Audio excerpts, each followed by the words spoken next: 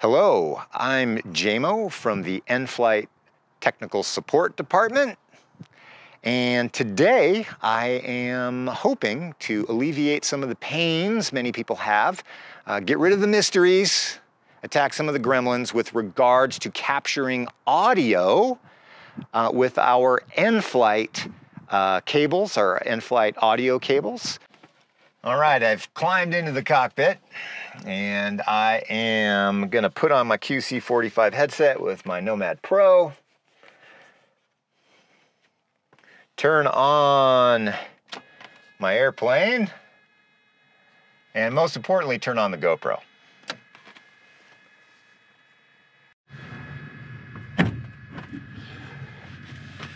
All right.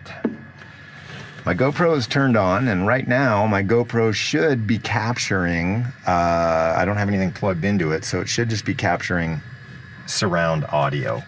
That is what should be going on. I have used an Apple, this is an Apple, actual official Apple Lightning to regular adapter. I don't recommend cheap iPhone adapters. They don't work.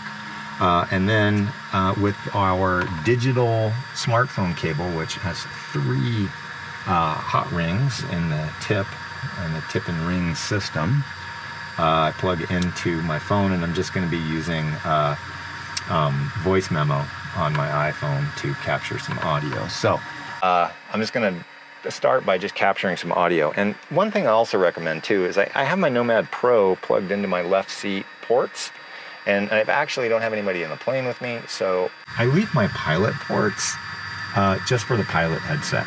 And if I'm going to be splitting audio, I always split the audio either from the passenger ports, back seat, an empty seat, and or the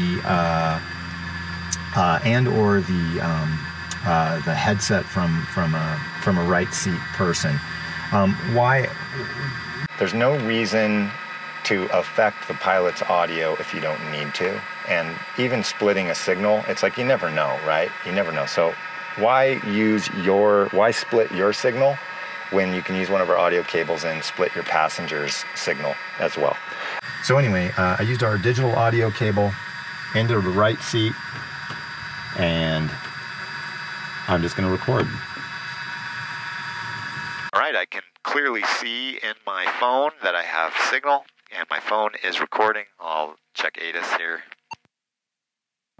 Bravo Delta November is a high volume traffic area with extensive flight training. All right. Seattle Center Weather's coming in. Pilots monitor 126.15 and stay All right, so it's as simple as that. As you can see, like I said, I just plugged this our digital audio cable for smartphones into my right seat, and if I had a passenger, I'll split their signal, but I leave my pilot signal alone. I just run mine straight into it. Last but not least, take care of your audio cords. They're not indestructible. Roll them up carefully. Take care of them. Don't sit on them. Don't bend them. They break very easily, and it's not due to the quality of the cable. It's just the way that audio cables are. They're not indestructible. So you can pinch them and sever them and break them, affect the tip and ring system. Take care of them. Treat them like a high-end piece of electronics. I'm JMO from NFlight Tech Support. I hope this treated you well, and I look forward to talking to you again in the near future.